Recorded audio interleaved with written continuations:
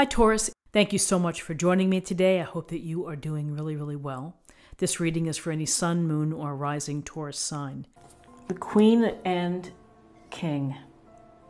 We have the ultimate in pragmatic thinking, in common sense, in enjoying the pleasures of your life and the comfort of your life and beautifying your surroundings. Both the King and the Queen are successful. They work hard, they're smart, they're able to multitask.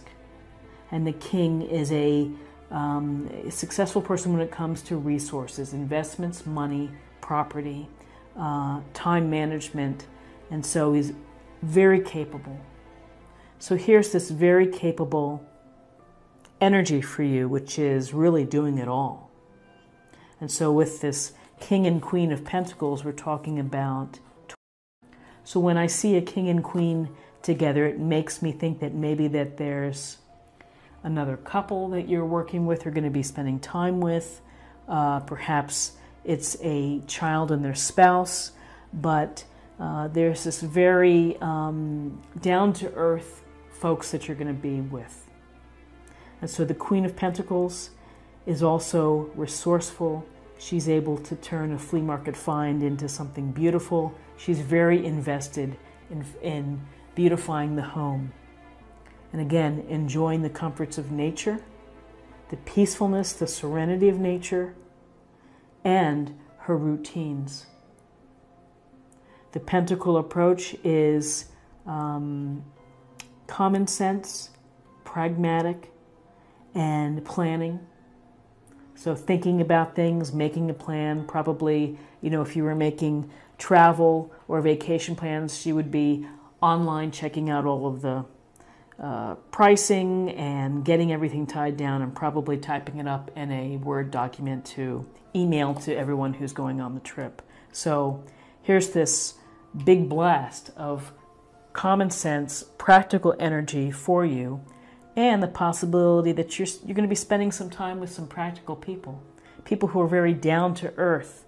And maybe it's people coming over and you're doing something fun or playing, I don't know, playing a game in the yard. I'm not sure, but here's this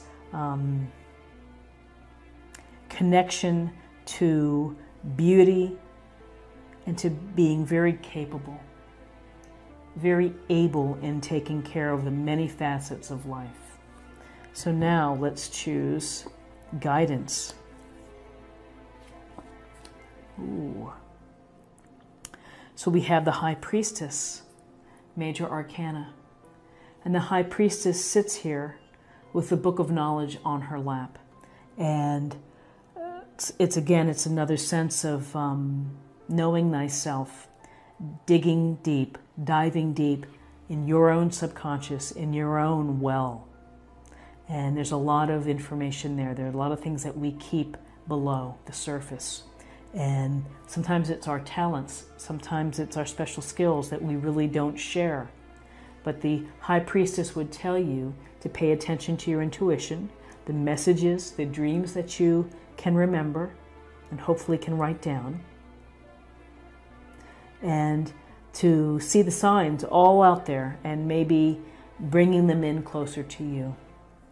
The High Priestess is about being still and finding the stillness within your life. So there's a sense for you to, if you have a little secret space in your home or a little private time, your own little altar that you can sit at and you could pray or you could meditate again, or you could journal or reflect. But it's a matter of trusting your intuition, trusting your instincts for the week. And then we have another powerful card, the Magician, Major Arcana. And the Magician here, he's like the conduit of ideas, the universe inspiring and then trickling down here to the heart and soul of the Magician. So the Magician has all the tools at his disposal.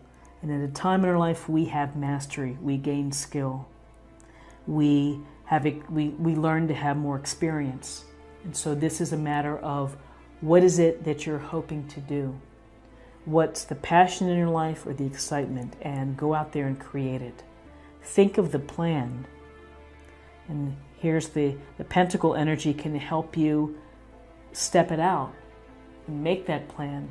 And to be the magician in your own life, it's about using all of these elements to help you succeed, to help you create. So you may have new things on the horizon that you're hoping to bring forth. And so maybe you're in the stages of planning them, of getting them going, but there is the opportunity for a new beginning and for you to be able to create the magic in your life. So now let's choose 2 cards for possible outcomes. So we have the 6 of Wands, and the 6 of Wands is a great card because this is a card of victory. It's a card of success.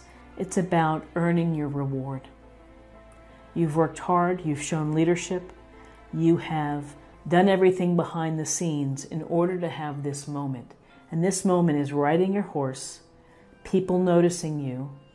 You have your celebratory wreath, not only here but on your head. And you could be inspiring others to follow your lead. You could have achieved a small goal, maybe a bigger goal. Maybe you're moving along on the path of the magician and you're setting out. But this is a card of being recognized for your efforts. If this relates to work for some of you, then this could be a nice email from your boss, a compliment from your teammate, a bonus, some benefit to you, some recognition for you. But there's definitely a sense of achieving a small goal, or maybe it's a larger goal that you've been working on for some time, and behind the scene you've had some discipline, and you have been able to handle adversity in order to reach, the victory line. And then we have the 5 of Wands. And Wands, we have Aries, Leo, Sagittarius. And this is about either healthy competition, or you have folks who are probably not working well together. There's discord or disharmony, and it could relate to egos battling for, the position within the group. There could be too many people talking at the same time and nobody's listening. So it's a matter of, it looks a little chaotic. And so these are like the daily annoyances that we have, where the group isn't gelling, it's not working together. And so maybe someone has to say something and you have to hit the reset button, or you have to come up with some other strategies to be able to get you all to work in harmony. Because here is the potential for arguments, conflict, or simply family or relationship or work relationship not coming together, not working well together. So very interesting here with the High Priestess and the Magician, of this inner knowledge and paying credence to it, really understanding yourself, and then it's going to free you in order to create new paths, new cycles, new beginnings that are going to fulfill you. So now let's choose an oracle card for meditation or practice area for the week.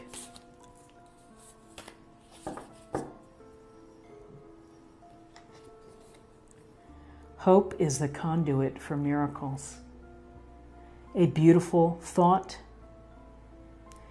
And hope is essential for all parts of our life, is to not lose hope. Hope is freeing because it keeps the light in your heart. So I think that that's a beautiful sentiment for the week. Now let's choose an oracle card for spirit or emotional self.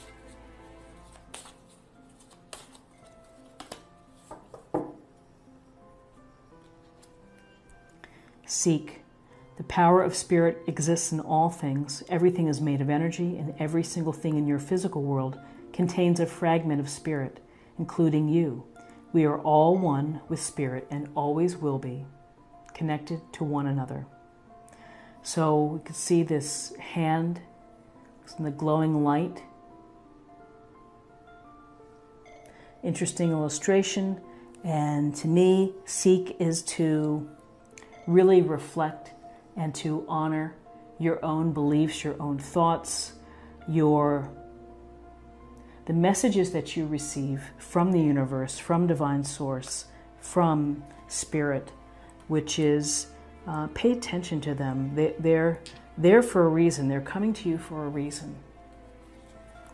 And finally, I'm going to choose an oracle for love, and we'll see what's happening with love.